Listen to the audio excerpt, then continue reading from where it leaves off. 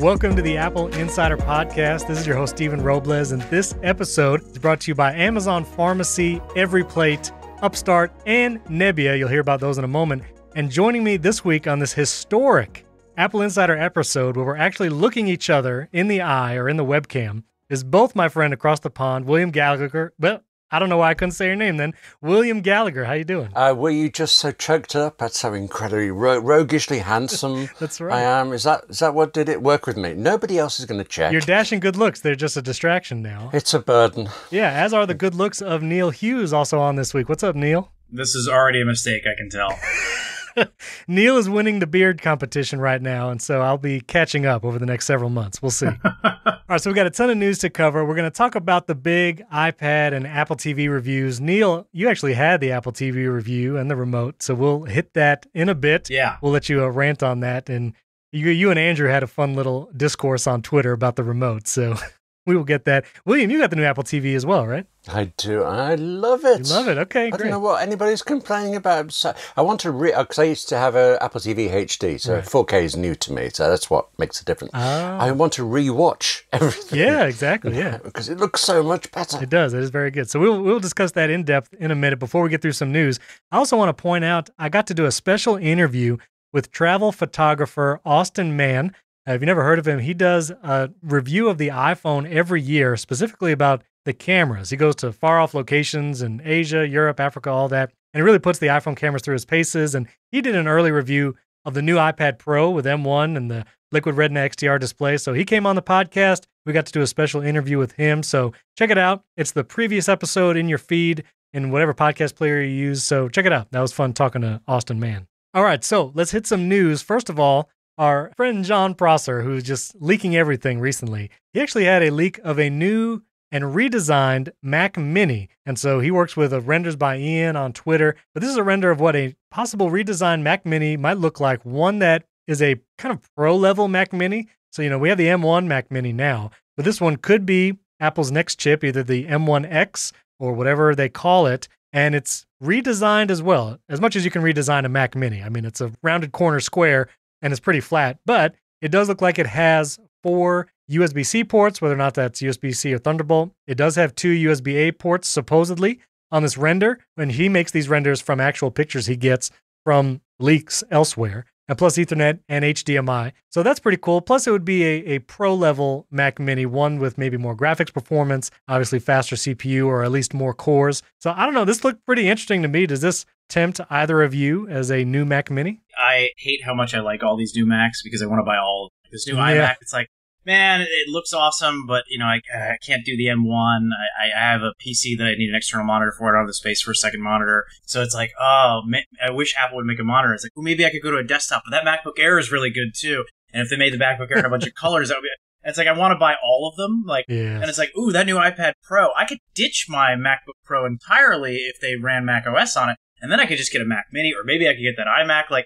The design on all these, I'm just obsessed with. I think they are the most amazing looking machines. I want all of them. I just want to own them all. I do too, and I'm curious. I have a LG Ultrafine display, and thinking what more powerful Mac do I want to get? I thought about maybe I'll trade in this 13-inch M1 for whatever 14-inch redesign comes out, but then I'm like, maybe this will be my travel computer, and I get one of these Mac Minis and hook it up to the Ultrafine. I don't know. William, does this tempt you at all? I know you just got an M1 Mac Mini, so yeah, I just bought one. But Neil, I have the answer for you. Stephen gets everything, and then he passes them on to us. There you go. Is that what happens? We haven't worked out the kinks yet, but that's the plan. That's the plan. But you've been happy with your M1, right, William? Actually delirious with it. I had problems converting to it. System migration stuff was horrible. Then even as just writing, it feels better. I'm several weeks in now, and I'm still grateful that I made the move. Yeah. So there's a bit of me that's kind of excited and thinking, no, calm down, just wait till it happens for it. And besides, anyway, I want the MacBook Pro if it's 14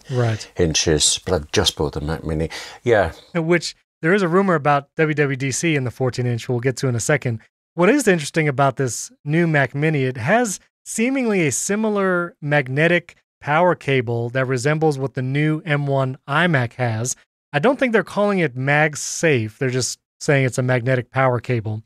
But it looks like it has this render of a Mac Mini. And we don't know. This could come out in the fall. This could come out next year. most likely the fall, I would think. I don't think Apple will wait that long if the M1X comes out in these new laptops and all. But I don't know, do we think some kind of MagSafe or magnetic power connection is going to come to those new laptops? That was a rumor a few months ago that MagSafe was coming back. Do we think it's going to make a return? I tweeted something about this when they announced the first iMac with that MagSafe connector and Ethernet in the brick. It doesn't make sense to me to bring the SD card slot back, right? That seems like kind of a step back. I guess they're going to do it. There's renders that are out there that are going to do it. But then I was wondering, like, what else could they put in the power brick? Like, what if it wasn't just Ethernet? What if it became, like, its own docking station? And that's admittedly appealing to me because I use Thunderbolt 3 quite extensively. And like you, I have a LG Ultrafine display, which I absolutely hate for a number of reasons, including the fact that it has bad ghosting on it. Yeah. And you can't really connect anything other than a Mac to it. And I had to buy like $100 VR cable from China to connect my Windows PC to this display to get it to use the hub that's built in. Don't even get me started. It's not very attractive either. It's just it's yeah. I think my dream is that Apple sells some sort of standalone display in the same colors as the iMac that I can use with whatever PC I want. Maybe it matches the color of the new Mac Mini and I could get that. And then if I were to get like a MacBook Air, then you could have some Thunderbolt 3 style capabilities tucked away in a brick that's like under my desk. Stuff that I never touch, like your Ethernet cable. You're not going to unplug or plug that in. And when you're undocked, you want to go wireless, but when you're docked, you want to have wired. So yeah. I think that that's a brilliant design decision, and I hope that they embrace it, and I hope that there are more accessories that come out for it. I'm not holding my breath because I'm also a big Smart Connector fan, and I've been burned on that one a few times, but I am praying that there is something that maybe they open it up to developers, and maybe you could have sure. a superpowered port on there where you connect one thing for everything.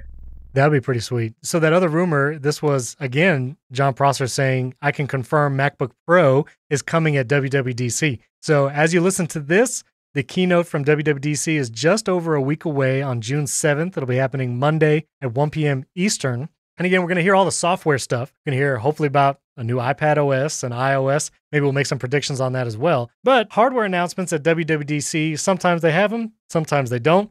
Last year, the announcement was that Apple Silicon is coming, but they didn't announce devices. It was just Apple Silicon is coming. They sent out the developer test kits, which was a Mac Mini with an A12Z processor.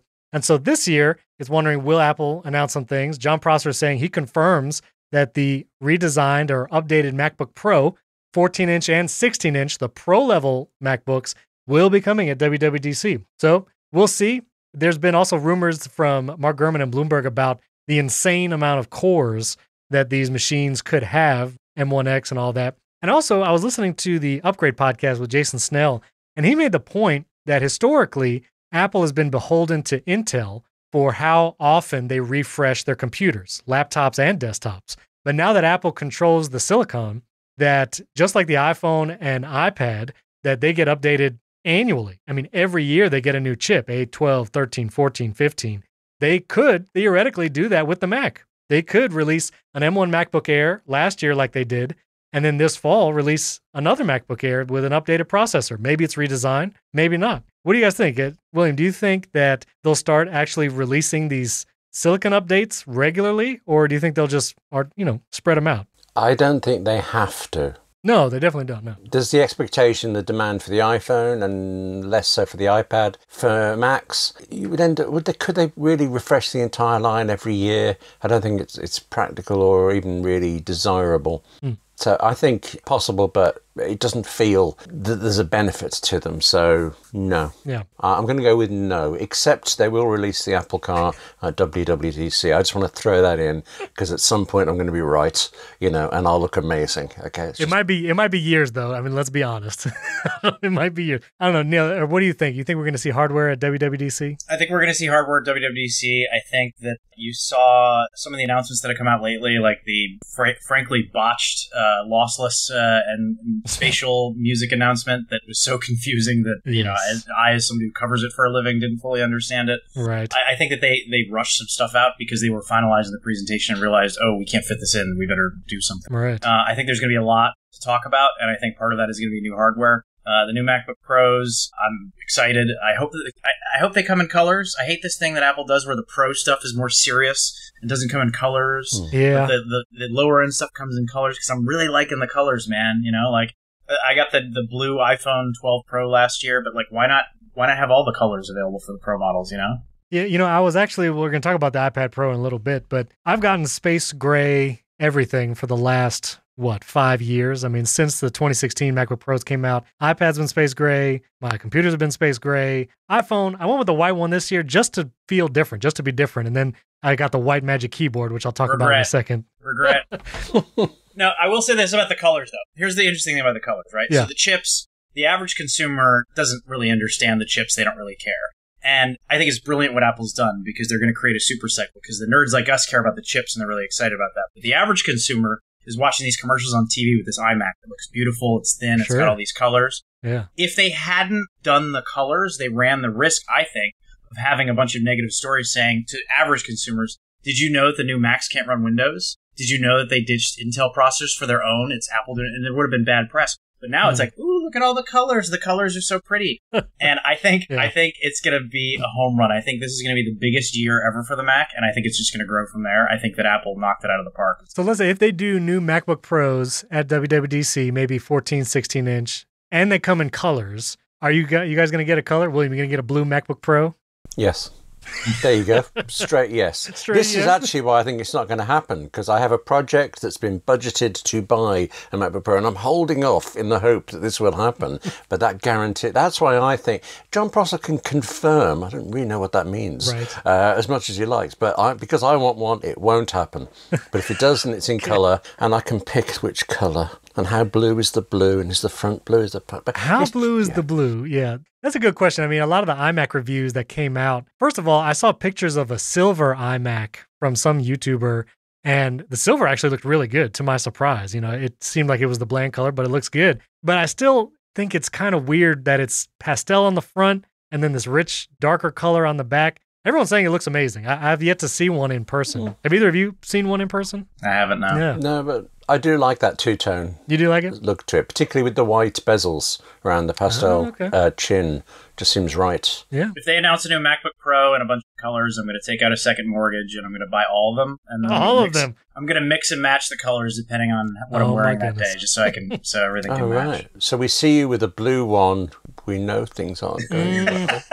And red, I'm angry. Yeah, everything's fine? What color is everything's fine? It's like one of those mood rings, the total useless things that don't tell you anything, but they change color. Yeah. In Florida, they don't work. They're just always like red. You know, whatever the hottest is. Just overheated. That's all it reads. Well, WWDC is just over a week away, so stay tuned. We'll have a bunch of coverage on that, a recap episode of the keynote, and all that fun stuff. Also, this is not a rumor, iOS 14.6 actually was released earlier this week. Supposedly, Apple Lossless and some Dolby Audio was supposed to become available. I haven't seen that yet. Apple Card Family, that is available. Every time I open the Wallet app on my iPhone, I see like an ad for Apple Card Family. Here's how to set it up, which that feels a little weird. I've dismissed it twice already. And then Apple Podcast subscriptions, which I'm curious if you guys have seen any, but the big feature of 14.6 is supposed to be podcast subscriptions. They're out. You could sign up for them. Creators can offer them. And I have yet to see any availability of any podcast subscription in the podcast app. I have not seen anything change. There's supposed to be channels where you can have like networks of podcasts. I'm not seeing any of that. Do either of you see that in the podcasts app?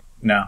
No, but I just assumed Apple's end hadn't rolled out yet, that we're now ready for it whenever they flip the switch. But so far, no, haven't seen anything else, haven't looked. I look all the time because I wonder, did our episode actually come out? That's always the question. Yes. But the creator side, you can go to podcastconnect.apple.com. And, I log in there and you've been able to set up everything since the event, like the event that happened, April 20th, the spring loaded. You're able to start doing the channels and sign up for stuff. And so I'm going to log in right now, but all our stuff has been set up. Our subscription is supposedly ready to go. I've pushed every button to go live that they have. But on the creator side, there's this warning that says Apple Podcast subscriptions are coming soon. To get a head start, set up all your stuff. So like you said, William, on Apple's end, I guess it hasn't gone live, but it seems so strange to announce that as a feature of 14.6 that's now publicly available, and none of the podcast stuff is out yet, and no word when it will be out. And Neil, you haven't seen anything in the podcast space either, right? No.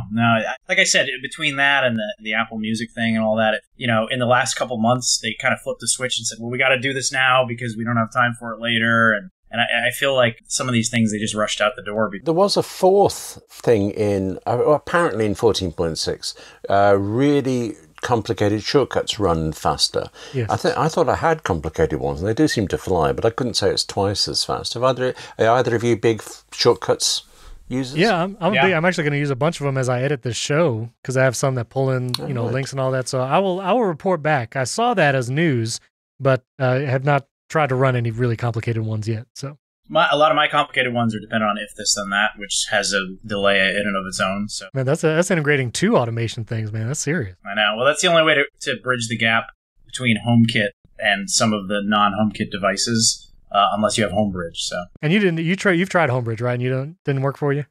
Well, having a standalone server was a problem. My Mac is a laptop, and again, this is another reason I might get a Mac Mini, because then it would always be on. It would be sitting there, just talking myself into it a little bit. You need it. Yes. You need it. That's right. You've got to have it. Work. There you go. Exactly. It's a business. I had it set up on a Raspberry Pi before, and it would crash, and it was headless units, and I had to, it wasn't worth it. Forget that. So Forget that. I just do it through if this and that. Stephen, have you got any spare Mac servers you could send over to him just to I do help from your stash? I do have an old Mac, not old. I mean, it's like a couple year back Intel Mac Mini. i3, I think, whatever the lowest I you could Intel. get. But it runs HomeBridge great. And so that's why I stick with HomeBridge, because that Mac Mini runs it. And then I can use it as a Plex server if I wanted to, get an external hard drive and do that. Things that you probably never do, but it's nice if you want I use the HomeBridge a ton. So that's I start my Roomba with my HomePod. I feel like every super nerdy friend that I have spends more time setting up their stuff and building it than they do actually using it. It's a hobby in and of itself, getting it set up the way you want. I'm guilty of it too, believe me. I will say, the one super useful thing in HomeBridge, we've talked about this on the HomeKit Insider podcast, was my security system was through Vivint, which is not HomeKit enabled, but someone made an incredible Vivint plugin for HomeBridge. So all of my door and window contact sensors, my alarm panel, my doorbell, cam, and lock, because of HomeBridge, I can get all of that in HomeKit. Nice. And so I can use Siri to unlock my front door. All my contact sensors integrate there. So that was the one, like the security system integration was the one reason why like HomeBridge was actually meaningful. But as I also mentioned on the upcoming episode of HomeKit Insider, we are moving. And so I am leaving my current residence and leaving a lot of my smart home stuff behind because I'm going to go all new. We're building a house. And so I'm going to try and make it so I don't have to use any HomeBridge anything. I don't want to try and go through those plugins and stuff. So nice. I'll report through that process as we go. But Apple Card Family, you can now set up Apple Card for children ages 13 years or older. You can have like child with spending limits and all that kind of stuff. And you can combine 2 partners and you can both have a card and combine credit limits and all that. And Apple was really pushing it again. Every time I opened the Wallet app, I saw that ad. But honestly, I have no desire to set this up. My oldest son is 12, so he doesn't even qualify. But I don't know if I would do it even when he turns 13. I didn't have a credit card when I was 13, but I don't know. What are you guys' thoughts on the Apple Card Family stuff? It feels a little sleazy. Okay. It always seems strange to me, like where you see like these banks and stuff, they're advertising like get your kids credit started early, and it's like, yeah, let's get you sucked into the system that's totally going to rip you off if you can't pay your bills every month. Like, tell us how you really feel, Neil. Maybe start them with a debit card. I mean, I don't have kids, so I'm the wrong person to comment on this, but maybe start them with a debit card so they learn some financial responsibility instead of a credit card where they can spend money they don't have and end up paying 20% interest rate when they miss a payment one month, like basic finance. Yeah, no, that's true. I don't know, William, did you have any thoughts? Yeah, I'm in the UK. I can't get this at all. We still can't get Apple Card. You just enjoy yourselves. Fine. So sorry. Well, that's Apple Card Family. We'll put a link in show notes. You can read about that. This episode is brought to you by EveryPlate. EveryPlate makes home cooking easy and affordable and is a much cheaper alternative to takeout, but just as delicious. Now listen, I'm not a super cook-at-home guy either. I can make some eggs, I can make some toast, but when it comes to full meals, I have trouble finding recipes and knowing how to plan it, and EveryPlate is the affordable way where you can get all the ingredients sent to you in a convenient box. They send you multiple recipes in that box, and it makes delicious meals in 30 minutes or less. Think about it. You can do away with having to grocery shop, trying to find those recipes. EveryPlate can do it all for you. They provide easy-to-follow recipe cards that look amazing, by the way. They have pre-portioned ingredients, and you can spend less time prepping and cooking and more time enjoying good food with family or loved ones. The EveryPlate offers a changing menu of 14 recipes per week, and it features a range of flavors and ingredients, so you will never get bored. With EveryPlate, it's easy and affordable to cook hearty, delicious, family-pleasing meals. And every plate is 50% cheaper than a meal made from the grocery store ingredients. So now is the perfect time to focus on saving money easily. I've tried multiple meals from every plate and they were always delicious. And I made them myself. I was actually kind of proud I was able to cook this full meal all on my own. I tried the sriracha pork stir fry, which was delicious, sweet and tangy cherry meatballs, and a garlic rosemary chicken. And it's so convenient because you have all the ingredients right there in the box. You just add some salt and pepper. You follow the step-by-step instructions, which are easy to follow, and you have a full meal ready to go. And if you get a meal with multiple people, you make the extra food and you save it for lunch the next day, and you can take it to work or on the go. And so you already have meals planned for the next day. Super convenient. And again, the most affordable. It's super convenient, and one meal from every plate is the same price as a cup of coffee you get from the other places. So get started with every plate for just $1.99. That's $1.99 per meal, plus an additional 20% off another 2 weeks by going to everyplate.com and entering the code AppleInsider199. That's all one word, AppleInsider199. So go to everyplate.com, click that Get Started button, and use the promo code AppleInsider199 at checkout. That promo code and link is also in the show notes, so you can check it out there. Our thanks to EveryPlate for sponsoring this episode. This episode is brought to you by Amazon Pharmacy.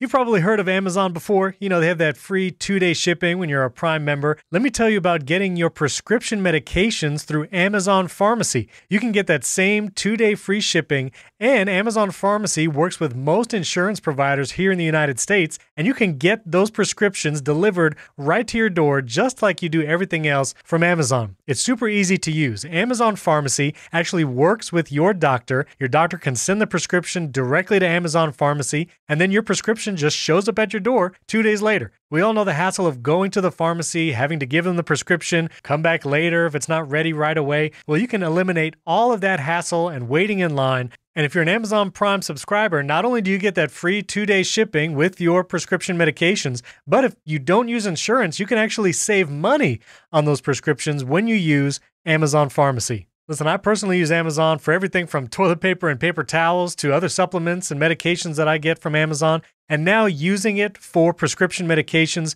just makes life a whole lot easier, super easy to use, just like you use Amazon for everything else. So I encourage you to try it. Get with your doctor. They can work with Amazon Pharmacy to get your prescriptions sent automatically and delivered to your house. So remember, Amazon Prime members, you can save on prescription medication when not using insurance and get free 2-day delivery. Learn more at amazon.com/AppleInsiderRx. That's amazon.com/AppleInsiderRx, all one word. Amazon.com/AppleInsiderRx. Our thanks to Amazon Pharmacy for sponsoring this episode. And I wanted to do one more follow-up on the Apple Music lossless versus spatial audio and all that. Well, one, lossless audio will come to HomePod, the large HomePod, and I think the HomePod Mini also. It's the whole HomePod family. So somehow Apple's going to do something where you'll have some kind of lossless audio on HomePod. But then I also had someone reach out. He was from the UK. His name is Craig. This guy's an audiophile. This is what I was asking for. I said, audiophile, reach out. And so he really feels like there is a difference between Tidal using their high-quality streaming and other things like Spotify and Apple Music through his system. And I didn't know what any of these pieces of equipment were, but he uses a Linn Magic, that's LINN MAJIK, a DSM amplifier. This thing's $3,800. Like, this is not cheap. And it is an amplifier that you can stream Tidal directly through it, or you can plug in other audio devices. And he's got that going out to some KEF R300 speakers. Again, hadn't heard of those, but they're like really good speakers apparently. And he said through a system like that, it is noticeable when you have not as compressed audio coming through a service like Tidal. So for those of you who have setups like this, or you're wanting to spend some money and get really good music, there's apparently a difference. It's noticeable by people. Craig, he walked me through kind of his setup and stuff. I'll put links to those pieces of equipment if you're interested in it. But Apple Music lossless, you can maybe hear a difference in some of this other stuff. A $10 a month all-you-can download service hooked up to tens of thousands. This is like going to an all-you-can-eat CC's Pizza buffet for like $9.99 and saying, but if you bring your fine dining ware, it's really great. Like, I mean, come on. Well, like that analogy is a little off, I think, because they're saying it's not just Cece's Pizza. You got Cece's Pizza over here, but then you have like the New York Tony's Pizza in the middle, and then you got whatever other New York places like the real New York Pizza. And I think they're saying if you bring the nice silverware, you can have the nice Tony's Pizza. This is a horrible analogy. I wish you had never said anything. This is terrible. But I think that's the idea. Listen, as somebody who listens to way too much music, you can see it's just we're on video all the vinyl that I have behind me and all that. Yeah. I have a very large collection of music. I enjoy music. I have a nice sound system set up. I have nice headphones, nice speakers, you name it. This just seems like complete overkill. Nobody's going to hear the difference. It doesn't really matter. You don't think you'll have any difference either, even with your stuff? Probably not. No, it probably won't make very much of a difference. A lot of the music I listen to sounds like it was recorded in a garage, anyhow. Oh, well, yeah. I mean, when you listen to some pretty grungy stuff like I do, it's a little different. But like, it reminds me of like when they remixed all the Beatles stuff in stereo, and like they went overkill on it because like stereo is a new invention. Right. And you listen to it, and it's like, let's put all of the instrument in one discrete channel, and you listen to it, it's like, this sounds like crap. This sounds terrible. Like, who mixed this? They overdid it. Sure. There are some things like Flaming Lips did an album years ago that it required 4 record players with 4 sets of stereo speakers to hear it the way that it was meant to be mixed. So people in like the 90s would have to get together with like listening parties to do it. I want to hear that in spatial audio on Apple Music, where I can only hear it the way that it was meant to be done. Or maybe a live concert and you get like an immersive experience. That's the stuff that sounds really cool to me, but this lossless stuff, I just don't think anybody's going to hear the difference. Gotcha. But you remember the story that Elvis Presley used to refuse to listen to the mixing desk output. He would always go have it routed through a transistor radio because that's how people were going to listen to it, and that's what he mixed to, or his engineers did. I don't think things are always meant to be as pristine as they are in studio. I have a friend, an audiophile, Steve Fitzpatrick, who years ago got ever better hardware, and suddenly at one point said he could actually hear a new guitar track in the middle of some famous track, possibly Beatles, and it was incredibly clear. It never had been before, and I just never had the nerve to ask him whether he liked that extra guitar track, because he'd spent a lot of money and it had changed his music in front of him. Yeah, dig me out of this. I feel like I'm heading for a hole. You make a good point. And the way that people listen to music is very different. Like, I grew up listening to the radio, like a lot of people, before you could have easy access to CDs and tapes and all that sort of stuff. And I remember listening to The Ocean by Led Zeppelin, and the soft part of that song was always very loud on the radio, because when they broadcast on the radio, they would equalize and make the soft parts loud and the loud parts soft. And then when you got the actual record, and it was so soft and you had to turn it up, and it was just a very different experience listening to it that way. It almost made you listen to it louder. And, I think that, the way that people listen to music is so dynamic, and it's great that this is out there. I'm not saying it's a bad thing. It's fine. Yeah. I'm just saying the vast majority of people who don't have that setup are not going to hear the difference. And even if they did have that setup, they probably wouldn't hear the difference. Well, we will see. Supposedly, have you guys seen any tracks in Apple Music that actually have the lossless or Dolby audio next to it? I downloaded the new St. Vincent over the last weekend, and it said mastered for Apple Music. Is that different? I think that is different. That's something that's been around. I had never seen that logo before, and I was like, oh, maybe this is what it is. It just says Apple Digital Master. No, I remember that coming in. I keep checking the Kids from Fame albums, and there's no difference there yet. Okay. One other news bit before we get to iPad and Apple TV. Amazon, big announcement this week, actually acquired MGM Studios for something like $8.4 billion. And, a couple pretty big franchises as part of MGM, the 007 James Bond series being one of them. And just a huge purchase for something like Amazon, who's showing that they are very serious about streaming. The streaming wars continue. You got Apple TV Plus and Amazon, Disney Plus. You still have Netflix around. So pretty wild deal. I'm not sure how I feel about the constant consolidation of these companies. I feel like obviously you get less choice, less options, less competition, but they did it. And so they bought it, and that's going to be part of Amazon now. Yeah, I mean, I'm not surprised. It's Amazon. When you're looking at companies like this, they've got money to burn, so they don't even care if they lose money on it. They subscribers, so they can please their investors. Bond is the big headline everybody talks about for it, but Jeff Bezos' Amazon now owns The Apprentice, and there are the famous alleged outtakes of a former US president. Let's not get into politics here, but it's been a big issue for a few years of what has been recorded and not shown, and now whether Amazon actually has the rights to put them out and things is genuinely an issue. It's potentially riveting. That's an interesting thought. Yeah. All right, so that was it for the news. let's talk about iPad. So I got my iPad Pro here. Got my new Yay. 12.9-inch iPad Pro. Oh, Do I discuss the keyboard first, the smart keyboard? please. I don't know if you guys saw my tweet thread. All right. So I went with the white Magic Keyboard because I wanted to be different. I wanted to feel like one of the cool kids. I like how it looks. It looks cool. It's different for sure. And when I recorded a video, you can check it out. I'll put a link to the video in the show notes. But I did kind of a podcaster's review of the iPad Pro, seeing the differences between this M1 2021 version and my 2018 version. I had the 11-inch, so pretty big difference overall, and I'll mention those in a second. But as I was filming that video, I put this down on a table outside. We were filming outside. Didn't think about dirt because I've had black and space gray everything, so I just don't think about it. And when I picked it up, I actually reacted to it in the video when I saw it, but the whole bottom part was just black all around the edges, smudges, like nasty. Like it was immediately very dirty. And I tried doing like lick my finger and rub it, and it just smudged it everywhere. So I didn't know what to do. I was like, okay, maybe I'm just going to return this tomorrow. I don't know. But I brought it home.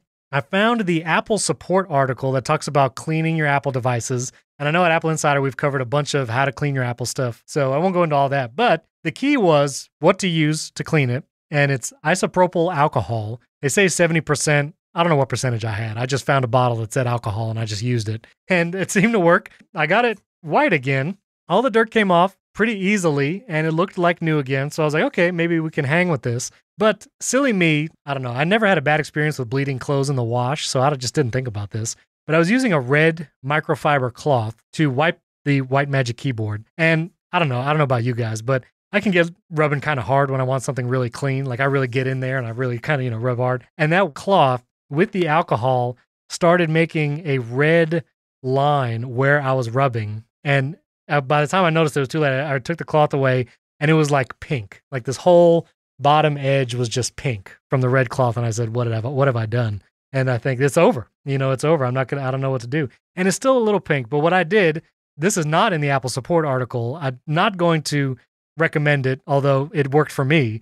I took bleach, as you do, like if you're cleaning up a crime scene. And I said, I'm going to try bleach because, you bleach white things. And this thing is white, so why not? Let me bleach the white thing. And so I used bleach on that spot with all the pink stuff, and it's like 90% gone. Like, I don't think you guys will be able to see it. Like, it's very faint, but it's still, you can't see it. So, No. That's the point. If you can't see it, it's not there-ish. I could see it a little bit, but it got most of the pink off. It is now basically white again. So, all that to say, if you get the white Magic Keyboard, I do think it looks cool. It looks nice. It's different, and it's cleanable. I don't know, if you get a coffee stain on this thing, I don't know how that's going to go. I don't know if isopropyl alcohol is going to take care of a coffee stain. But for the time being, mine is still white after a week, despite a dirt table situation. So anyway, that's the white Magic Keyboard. Any questions from the audience? I quite like the idea of a pink one. You kind of Paddingtoned it, didn't you? Okay. Before you tipped gin or whatever it was that you said. It just poured whiskey all over the thing and it just cleaned it right up. Yeah, I don't know. I mean, it was dirty. But now it looks okay. I mean, I do like it. I like the white look. I don't know how I feel about this. Every time I look I got the space gray iPad. In Apple's product imagery, they only show the silver iPad with the white Magic Keyboard. And I know it's not a big deal. You could do whatever you want.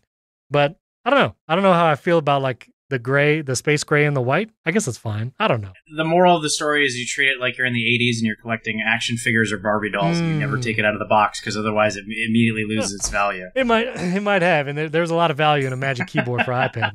Yeah, $350 keyboard. Yeah. But I do like it. I like the bigger size too. So I had the 11-inch iPad Pro that it was on its way to William, but then it got diverted because of trade-in value. Sorry, it's the trade-in value wins. It just took it away. You know what I mean? It's one of those currents. Sorry. You can't see, but we're actually looking at each other in video if you're listening to the podcast, and William's just rolling his eyes. But anyway, I do like the bigger size of the 12.9-inch, the keyboard, because it's wider, it comes with it. So you have the actual iPad. So I got the Space Gray 12.9-inch. And in my workflow, I did notice speed increases in editing podcasts. Exporting is 2 to 3 times faster. So when I export the MP3 of this show, It definitely did it faster than 2018. I did a side-by-side comparison in the video. So that's cool. Multitasking, definitely better. 16 gigs of RAM in this model. So if I Fairlight on one side and I have Safari or Bear Notes or whatever on the other side. Super fluid, super fast. So I definitely notice the difference there. So that's all great. And the screen, I do find it looks better. Like it is noticeably better than the previous iPad Pro screen. There's been mixed opinions on this from different reviewers, but I do find it looks noticeably better. And not just watching content like, an HDR movie. Like I do actually find it pops more. The colors look really good. So I'm about the screen. I love it. And again, Austin Mann in our interview talked about editing photos on this is great. This episode is brought to you by the Nebia by Moen Spa Shower. You've heard about Nebia before. I still use the Nebia by Moen Spa Shower and still love it every day.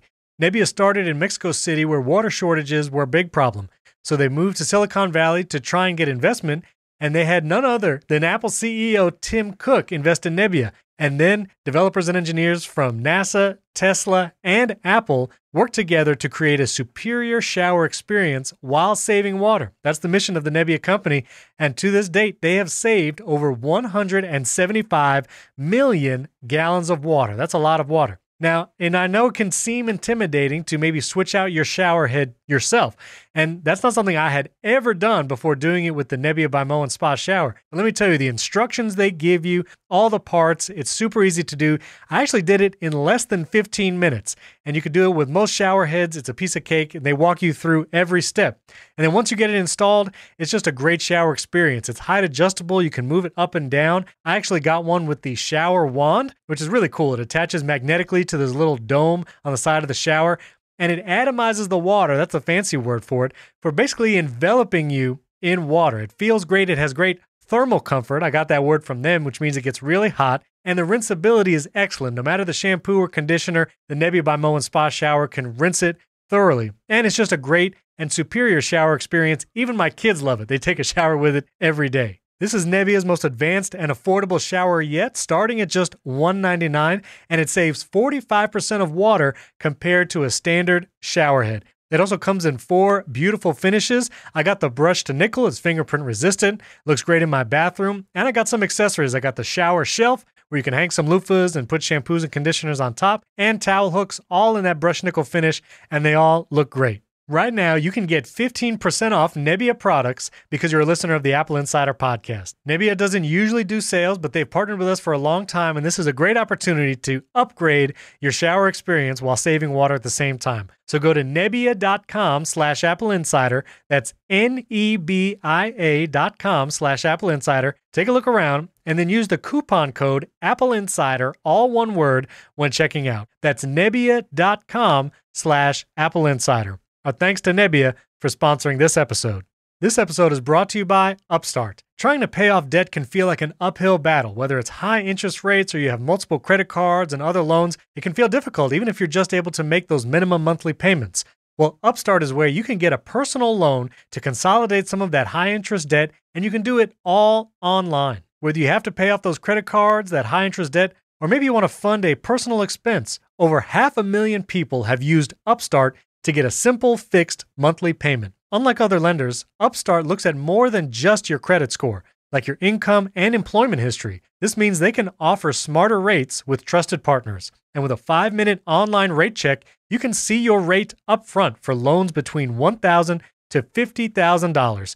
And you can receive those funds as fast as 1 business day after accepting your loan. So find out how Upstart can lower your monthly payments today when you go to upstart.com/AppleInsider. That's Upstart, UPSTART.com/AppleInsider. And don't forget to use our URL to let them know we sent you. Loan amounts will be determined based on credit, income, and certain other information provided in your loan application. So go to upstart.com/AppleInsider to learn more. Our thanks to Upstart for sponsoring this episode.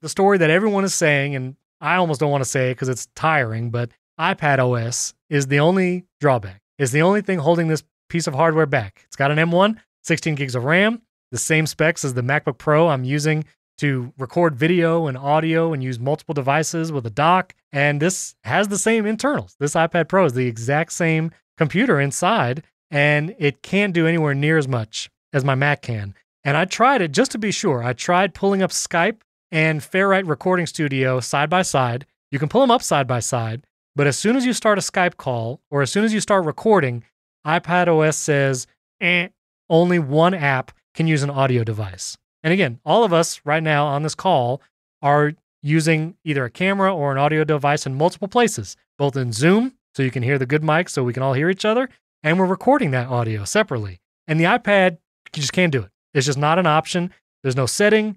There's no way any app can build it in. There's no developer that can access the audio settings to do that.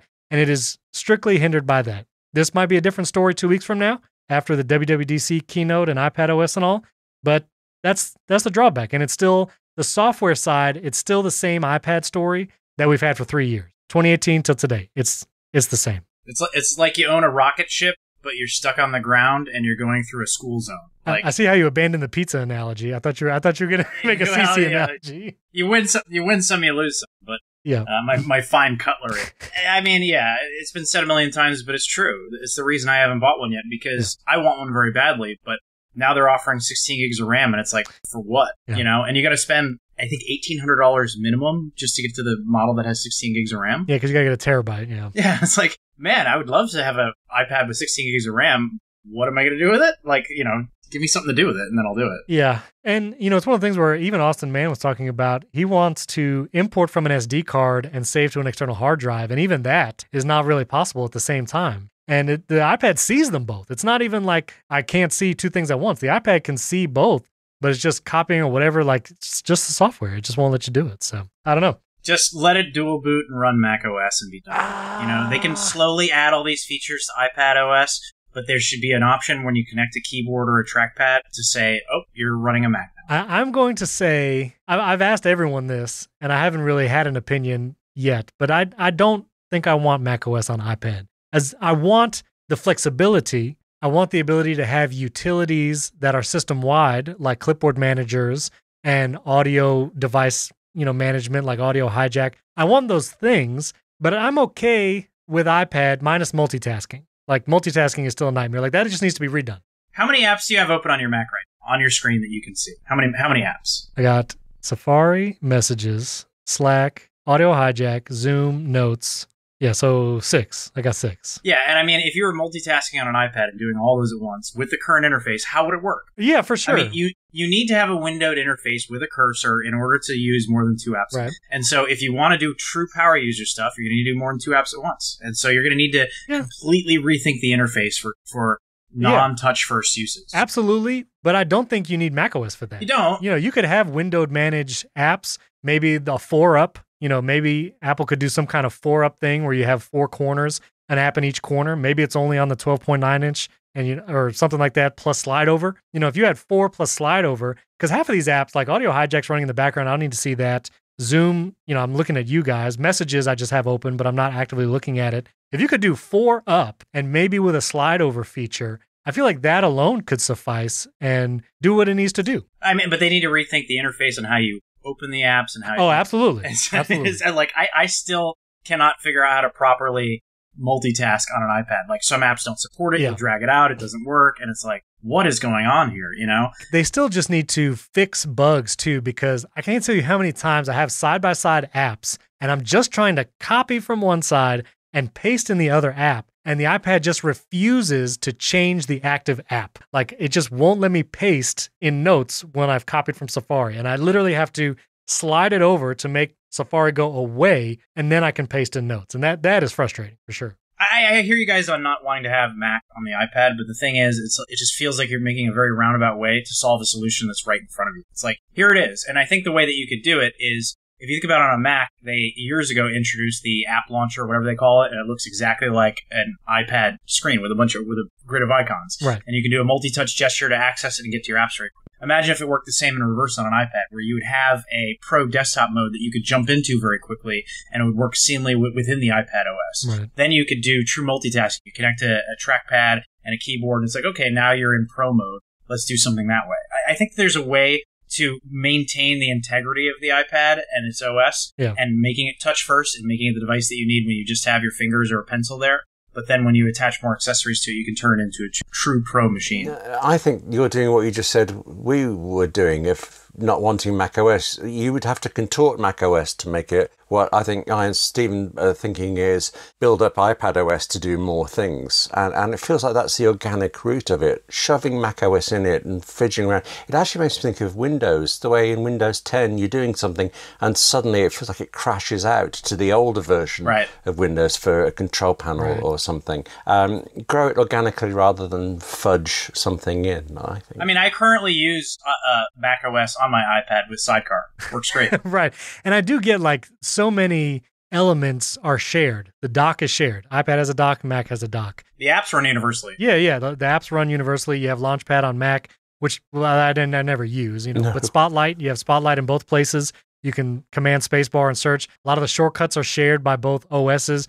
So I get like it's already, even I think in past events have said we're going back to the Mac with features we built on iOS. We're going to bring those back to the Mac. And then they've said on stage vice versa. With this is a great feature on Mac, we're going to bring it to iPad or iPhone. And so like I get it's getting closer together, but I still think there is value. I can't exactly articulate exactly why, but as keeping them separate operating systems. And maybe with all the antitrust stuff and the stuff that came out in the Epic court case, maybe it is just the idea that they don't want to have iPadOS be an operating system where you can install apps outside the App Store, that they want users who use iPad and iPhone to only use the App Store. And if you put macOS on an iPad, you immediately open up for anyone. You could download any app from anywhere. Do I want that or not? I'm not sure. Again, if I could get Audio Hijack on an iPad, that might make me want to say, let me get it out of the App Store. Let me get Audio Hijack however I can get it, no matter what.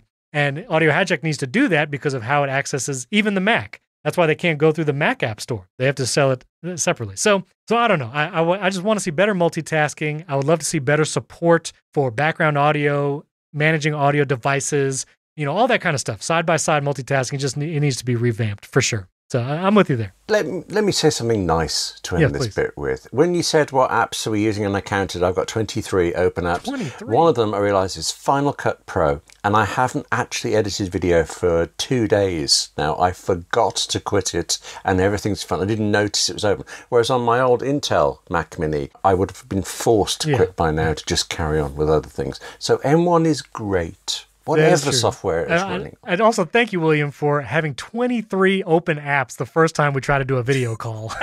And not even think what could go wrong? Yeah, I admit I didn't think about it. Including Final Cut.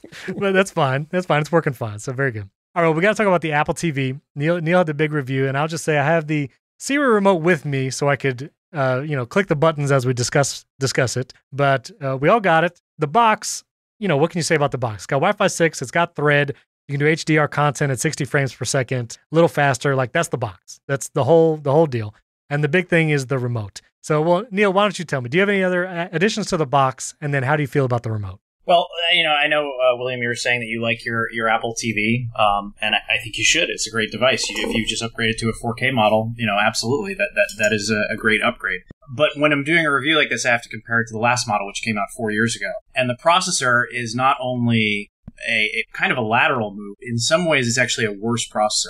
So the previous chip that was in there, the A10X, I believe it had 12 graphics cores. Is that what it was? Something like that? Mm. And then the A12 Bionic has 4 graphics cores. My understanding of the way the chip works, and again, there are no benchmark apps available, so we cannot say for sure. But if you're doing something that's not graphics intensive, like streaming video or, two-dimensional things, dealing with the interface, that sort of thing, it's snappier, it's faster because the clock speed is faster on the core chip. The graphics processing, however, we haven't been able to really benchmark it, but the assumption is that it's going to be slower because of just fewer cores. It's just, there's a blog that's focused on fitness stuff called DC Rainmaker, and the guy who runs it did a side-by-side test of some biking app where it connects to the Apple TV and you get on a bike and you do a 3D virtual bike ride. And he showed that on the 2017 model, it rendered shadows for the environment, and on the 2021 model, it didn't render shadows. So I didn't put any of that in my review because the truth is I don't really know.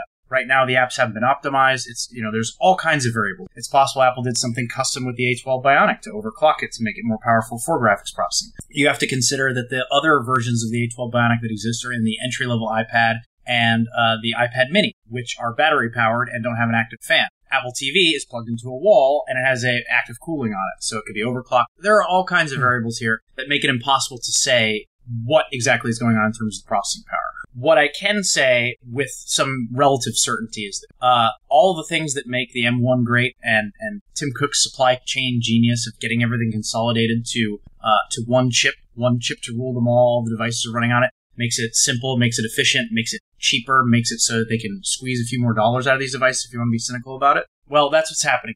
So the A10X that was in the previous generation Apple TV is not any more Apple. It's not being manufactured anymore. And you're talking about, in terms of Apple's larger products lineup, a pretty low margin, low volume device, I should say. So I don't know how many they're selling a quarter. Maybe it's a couple million, but it's far less than an iPad. It's far less than an iPhone. It's just not, they don't even break it out in terms of sales units because it's a niche device. Right. And so basically what I assume happened, because Apple will never admit to it, they'll never tell anybody, is they didn't want to manufacture the A10X anymore because they were just making it for one device. But the A12 Bionic is in the entry-level iPad, and it's in the iPad mini. And so it made sense to roll that over, and it was just a minor spec bump, and then they needed to get a new remote out there because everyone hated the old one. So this is a way for them to do it. And then you get some benefits from it, like you get 60 frames per second HDR. They updated it to an HDMI 2.1 port, which I'm not sure that actually means anything because I'm not even sure this processor is capable of 120 frames per second content. You would get Wi-Fi 6. You get the eARC, which was a feature that I don't think we knew about until it came out, but the eARC where you can push audio from other devices through HDMI to like your HomePods if you have them connected to it. Which, I'm glad that exists. Yeah. I'm glad there's a way to take stuff from your Blu-ray player and put it on your HomePod. The problem is, if you are playing Blu-rays, you can get those same content in 4K on the iTunes Store or any streaming service. I think it's more for video game systems. You know, if you have a No, PS5. but it's not. No. Oh, it doesn't work that There's way? way too much lag. So we tested. And so here's the thing. It only works for video content because then they can sync up the audio and the video. But if you're playing games, you can't do that. The controller gets out of sync. So you can't use it for playing video games. So it's useful for basically two cases. Blu-rays or discs that you own, which is, a use case. I'm sure there are 5 people out there that can do that. Good for you. And then the other use case for it is if you have a cable box, a legacy cable box. Both of these are things that can be replaced by apps or streaming services. So is it nice that you can play external content to your HomePod through your Apple TV? Yeah, sure. I'm glad it's there. Is it worth a $188 upgrade for the vast majority of people who are going to buy this thing? No. So, I got roasted in the comments on Twitter and all that because I gave it a 2.5 out of 5. Fine. Go ahead and say what you want. I didn't say it's a bad device. I didn't say it's terrible. William is in disbelief. I don't know. I don't think I would realize you gave it a 2.5 either. I love my Apple TV. No, and you should. I love mine. I use it every single day. But you cannot review something in a vacuum. It needs to be compared to the previous generation device. It needs to be compared to what came before it. It needs to be compared to what else is on the market. It's way less powerful than any gaming console, that starts at, $250, $300. Right. Games. It's way more powerful than a streaming stick, but it doesn't do anything much more than that other than play a handful of games with pretty low quality graphics comparatively. I like Apple Arcade. I play games on Apple Arcade. Yeah. I stream Hulu as my cable provider. I ditched my cable box and I went straight to Hulu Live. I stream hockey games all the time. I'm a big Tampa Bay Lightning fan. They just won last night. Hooray. Build my life around that. It's all on my Apple TV. Play games. I have Moonlight on my Windows PC. I stream that to my 4K TV so I can play Windows PC games on my Apple TV. I love my Apple TV. I had to give it a 2.5 out of 5 because for anybody who has either waited for 4+ years for this model or who has owned the previous generation model, there is zero reason to upgrade except for the remote. If you own the 2017 4K Apple TV and you don't need Wi-Fi 6, or you don't want to, stream your Blu-rays from your Apple TV to your HomePod, there's no reason to buy this. There's absolutely zero reason to plunk down $180 for it. So should we just agree then? It's an absolutely perfect 2.5 star rating. Yes. Blissful 2.5. Give me your quick thoughts on the Apple TV Siri remote, Neil. It's great. I really like it. I was skeptical when I saw that they were going to like a click interface for navigation, but they did a perfect job of merging the two. So you can do the touch interface that existed before. They added a great click interface that's clear. The scrub wheel scrolling is so much better than the touch interface for scrolling through and scrubbing through content. Yeah, I think it's really a winner, and I think that anybody who has the previous Apple TV should get this remote. Yeah, for sure. William, you like the remote? I don't like the Siri button on the side. Whichever hand I'm in, I've got to contort it slightly to press it, whereas I preferred it on the other one. But other than that, I like it. I particularly love the mute button now that YouTube is throwing in ever more ads. You just quickly... It is nice. So bless them for that. Well, I personally like the Siri remote as well. And if you want to hear us talk all about the Siri remote down to the clickiness of the buttons, I encourage you to check out HomeKit Insider. That episode is going to come out Monday, and Andrew and I talk even more about the Apple TV and that Siri remote, so you can hear all about it there. Tony Mercer on Twitter asked the question if the remote has any kind of way of finding it, if it's lost, like making a beep. And there's no finding feature. Again, this was one of the things that many people were bemoaning, is there's no U1 chip. You can't do precision location tracking like with an AirTag. So unfortunately, there is no way to tell the Apple TV to make the remote beep or tell you where it is. Maybe in future versions of the Siri remote, I would love to see a U1 chip where we can actually find where it is. And just to wrap up, a couple more things. Mark Williamson sent me an email. I just want to give him a shout out. He was asking about iPad mini rumors. And there's been some iPad mini rumors that maybe it's coming out soon. I'd really be curious what other listeners out there are hoping and looking for the iPad mini to come out. I don't think that's a WWDC device. That could be like a press release over the summer or maybe just something in the fall. But we'd love to hear from some of you if you're looking forward to that coming out. So, and again, thanks, Mark, for that question. And Nick on Twitter was asking me about the iPad Pro and whether or not it's a good upgrade over the 2020 model. If you're a photographer like Austin Mann, or you work in the creative field, something where you would really take advantage of that Liquid Retina XDR screen, then it might be a good upgrade. But otherwise, if you're doing more entertainment, just kind of day-to-day tasks, I would hold on a little longer, wait till iPadOS 15 is announced on June 7th at WWDC. See if there's features specifically available just for the M1 iPad Pro, because that might be a reason to upgrade. But as of right now, if there's feature software parity between the 2020 and the 2021 with M1, I would think only if you're in a really creative field where you'll take advantage of the screen, the RAM, or the processing, like for photo editing in the field, I would hold off and maybe wait till the next version of the iPad Pro, or at least till we know what iPadOS 15 is like. And you can tweet at us if you have questions or feedback. All of our Twitter handles are in the show notes. You can email me as well. That's in show notes. If you haven't yet, we would appreciate a 5-star rating and review in Apple Podcasts. That'll help out the show. And you can support the show at patreon.com/AppleInsider. You can get an ad-free version of the show, plus early access and some bonuses. We post some shortcuts there every once in a while. So check that out, patreon.com/AppleInsider. And of course, like I mentioned, don't forget to check out HomeKit Insider. That podcast comes out every Monday. I'm talking about HomeKit and smart home stuff. And Apple Insider Daily comes out every day. You get the top Apple News headlines in just a few minutes. Thanks for joining us. We'll catch you next time.